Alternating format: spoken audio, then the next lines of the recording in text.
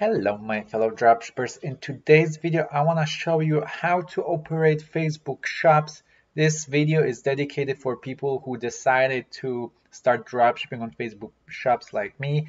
If you haven't started yet, I highly recommend it. I switched to Facebook shops and this is the only platform I'm dropshipping right now. I used to dropship on my regular Facebook account, but I just got too many issues, low views, no views, I got banned. So I decided to start and see what will work for me. And so far, Facebook Shops, it seems like a great solution. There's also one big benefit. Facebook Shops has 0% fees until June of next year, I believe. So if you want to make some extra money, Facebook Shop is the thing. Now, the thing with Facebook Shop is that they're kind of hard to establish. It's kind of a long process to get approved by Facebook. So make sure to check out my other videos about Facebook Shops. I actually created a playlist dedicated just to Facebook Shops, how to set it up, what to do to get approved, all the other steps. So I'm gonna leave the link to this playlist right here, somewhere over here. You can click on it and watch it.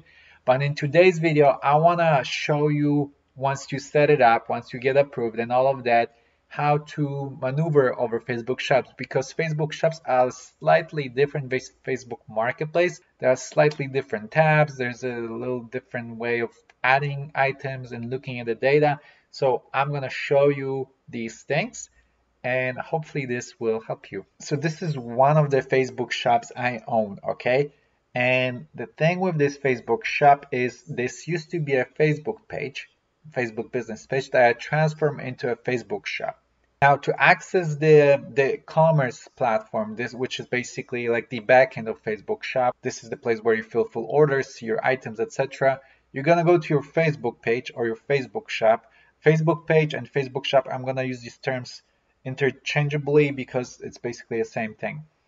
You're gonna go to your Facebook shop and then go ahead and click on manage shop, okay? So we're gonna go ahead and click, and then we're gonna go and click on go to commerce account. And this is the main platform of Facebook shop. If you are dropshipping on eBay, this is kind of similar to eBay. When I started using Facebook shop, it definitely gave me that eBay vibe. This is the main dashboard. This is the main overview. Right here gives you the messages. So as you can see, pay no ceiling fee through June 30 of 2022. So again, another reason to jump in on Facebook shops. Facebook shop fixed my no view issues. Facebook shop fixed my issue with selling fees because I don't pay any fees right now.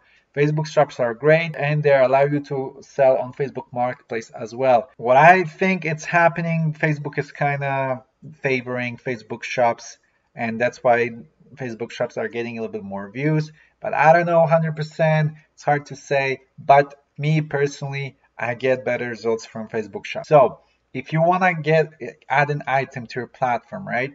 You're gonna go right here where it says catalog, and you're gonna click on items. This is where you can add items to your Facebook shop. And right here, I have one item on my Facebook shop. It's like a skateboard or something. I already added this item before, so it's just showing my inventory. If you want to see or edit the item that you've already added, just click on it and it will open up. And right here, you can delete it, you can archive it. Archive it means that you can bring it back whenever like you're done and you just want to have that item back again on your shop. This is where you can manage the pictures. Here's showing you what type of channels this is advertised to. So as you can see, it's advertised on Facebook Marketplace and shops, and it's telling you that you can create ads. And the last tab has to do with variants, which I only have one for this example, okay? So if you want to edit it, you're just gonna go back to the detail page and then click on edit item. And right here, you can edit the title. This is where you can edit the description, website links. So if you have a Shopify website, for example, or other website on WordPress or WooCommerce, whatever, you can connect it together and then you can advertise it. But again, this is optional. So I don't have a website for this specific item, so I just left it facebook.com. This is where you set up the price. The thing with the pricing on Facebook Shops is that you can add cents, which you cannot do on regular Facebook Marketplace account, which is kind of cool because you can make those like 99 cents pricing. And then you can also add something called sales price. So sales price is basically showing an item that looks like it's on sale. So for example, I listed this item for 54, but I did have no intention of selling this item for 54. The actual intention that I have is selling it for 49.99. So when someone click on my item on Facebook Marketplace, they will see that, oh, this item used to cost 54 and now costs 49.99. I guess it's on sale. So that's one way that you can kind of bring people to your items and make them buy because they think it's on sale. Condition, brand, and if I go to next, it will show me the display options. So I can decide if I want to show how many items I have in stock. So I do show that. I show that I have 10, but you can turn it off if you want. So again, this is something that you don't have on Facebook Marketplace, but you do have on Facebook Shop, for example. If it's active, it means that people can find it. You can turn it off, and that way it will become inactive and people will not be able to find this item. Product launch, don't really worry about it. It's mostly for like brands, so I'll just ignore this section. So I'm not gonna really explain it because we're not really gonna use it. Okay, shipping options. So the thing with Facebook Marketplace is that you have to ship it within 3 business days, right? The thing with Facebook Shop is that you set up your own rules. You set up what is your handling time, how many days you have for shipping. You can set up your own rules, and that way you can, let's say that you will ship within 3 to 7 days instead of within 3 business days. So this gives you more opportunity to upload tracking number from a supplier, which is kind of cool. Again, you cannot do this on regular Facebook Marketplace account, so that's something that you should keep in mind as well. Another point for Facebook Shops. All right, so let's assume I want to add an item. Okay, let's assume I found an item and I want to add it to my Facebook Shop. Okay, so to add an item, you're gonna click right here where it says Add Items, and it gives you option to add multiple items. And if you click on it, there's few ways. Manual is basically uploading your list of items. Data feed, that's like if you have an Excel spreadsheet like CSV file, for example, and you want to upload it, that it's really cool if you have a lot of items in bulk and if you keep everything in like a clean database. If you don't really worry about it because you can just add them manually. And Pixel, that's something good for people that have like Shopify websites. I don't really want to go too much into it because it's just too much and I'm not that familiar with it itself. So I'm just going to do it a simplest way, which is I'm actually going to go back, and instead of clicking on add multiple items, I'm going to click on add one item because I just want to add one item, and most of you will do the same thing. And this is the way you do it. So title, this is where you put the title of the item. Description, this is where you put description. Website link, again, I explained this earlier, it's optional, you don't have to do it. The pricing, remember, I showed you that earlier. You can mark it as an item on sale, so you can put 49, remember, and then I put here 54. That's how my skateboard was costing. Condition, new, brand, you can put the name of the item, so skateboard, for example, right? Content ID, I left this blank, so I'm not gonna fill it out. That's how I did it the first time. Category, so I'm gonna type in skateboard, and let's add my skateboard. So here's a skateboard I found, and I'm gonna add it right now to my Facebook Marketplace. So I'm gonna put the title. Let's go down to the description. I'm just gonna copy this. All right, boom. Pictures. So you have to download the pictures from your supplier on your laptop or computer. What I do, I take screenshots. So I'm gonna screenshot these images and I'm gonna upload them. So let me take a minute and to take the screenshots really quick. Oh, I forgot to explain why I'm taking screenshots. Well, it's because when you take a screenshot, you don't save a metadata of this image. If you do right click and download, that way the Facebook can track where you get this item. So for example, I just got this item from Walmart.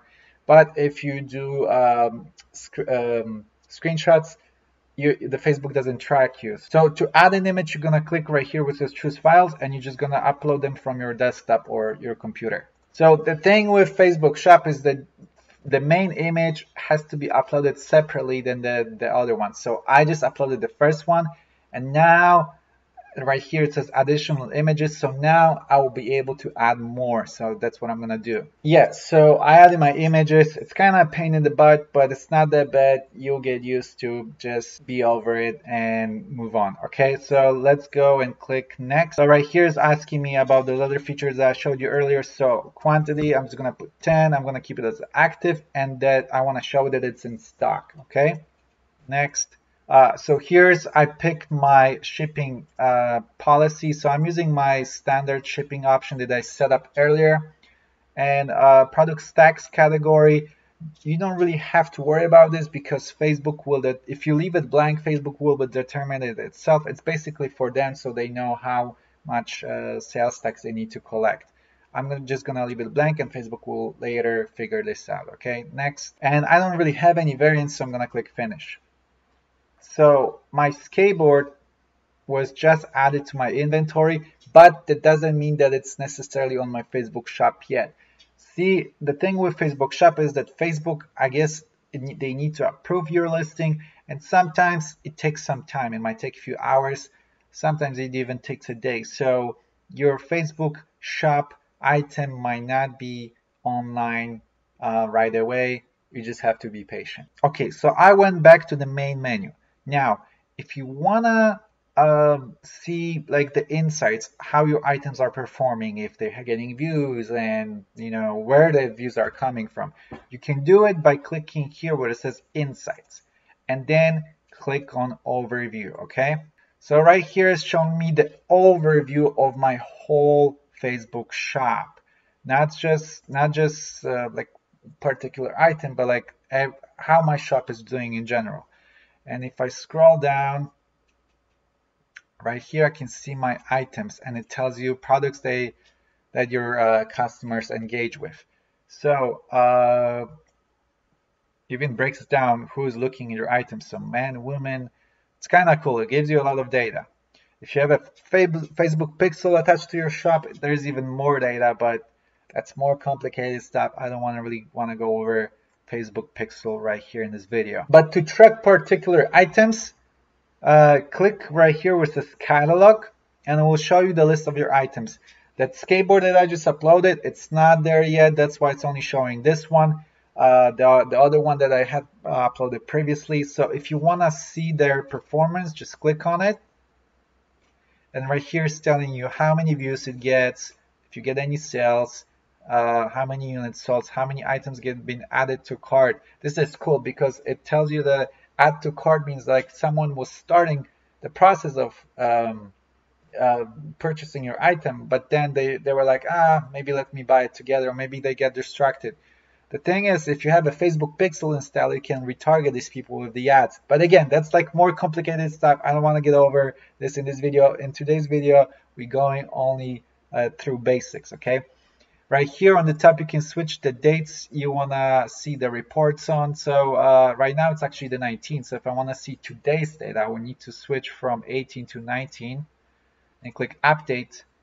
And today this skateboard didn't get any views, and I only have this one skateboard on this Facebook Marketplace account, on this Facebook Shop account. So today this skateboard didn't get any views, so it's not doing really great, to be honest with you. All right, if you get an order, you will go to this tab where it says orders, and you will see the list right here.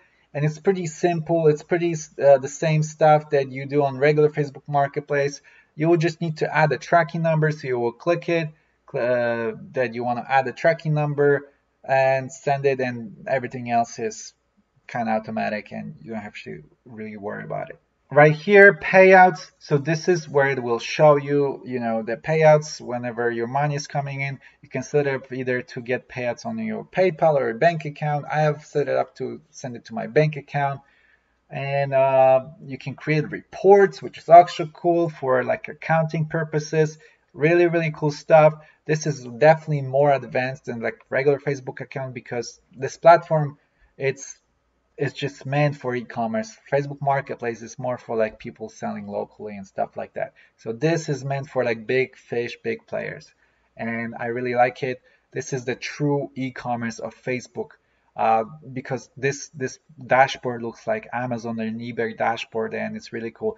And remember, right here on the top, it tells you again that you are not paying any fees on listings for the next year. So this is a great time to jump in on Facebook Shops because you will get better results. You will get higher profit margins. Check out the playlist I created with dedicated to Facebook Shops, how to set it up, how to get approved, all of that. Join our Facebook group. Check out the affiliate links for Zik Analytics, the product research tool, and AutoDS, the Facebook Marketplace, and eBay dropshipping automation tool. And also check out the dropshipping course that I'm promoting. But other than that, I will see you on the next video. Take care.